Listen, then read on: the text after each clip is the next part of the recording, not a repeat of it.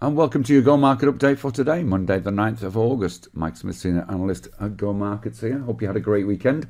Let's check out on what's happening in the news today. It was a mixed session on Friday with the Dow outperforming the other indices after that non-farm payrolls number came out. This week, earnings and US inflation are going to be the major market focus, along with oil price, which it's dropped below $100 a barrel, is seen as a positive.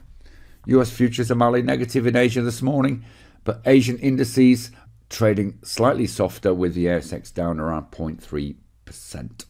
European futures are also suggesting a slightly lower open, but of course as the day gets underway, we may see this change before this afternoon.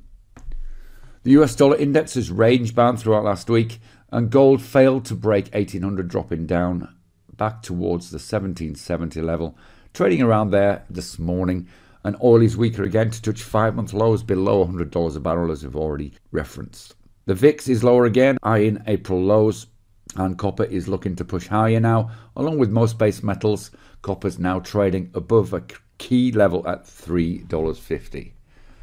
Bitcoin is still trading within a short-term range, no major movement after the weekend.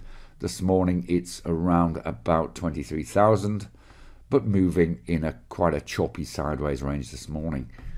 It's a quieter earnings day before ramping up later in the week. Little data of note also today. We've got New Zealand inflation expectations out this morning.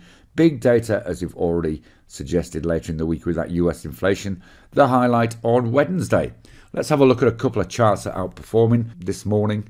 In the FX markets, we are keeping an eye on the Canadian dollar yen. We like this move above 104, and you can see there pushing higher again in today's session. Just come off a little bit over the last sort of hour or so. So now we've got a really nice line in the sand to look at this. If it breaks that 104.70, then if we just pop it on the 4-hourly chart, there's not much stopping this before it would get up to about 105.20, so around about 45 pips. On the ASX, it's materials that are outperforming today. And again, we're going to look at a lithium stock. These stocks are going very well still. We can see that push through that key 146 level on Liontown Resources, ticker code LTR. Whichever way you slice it, this is a very positive move and looks as though it's got 170 in its sights in the medium term. In the short term, we might get a little pause around about 165, but two to keep an eye on today. Trade safe, and we'll see you again soon. Bye-bye for now.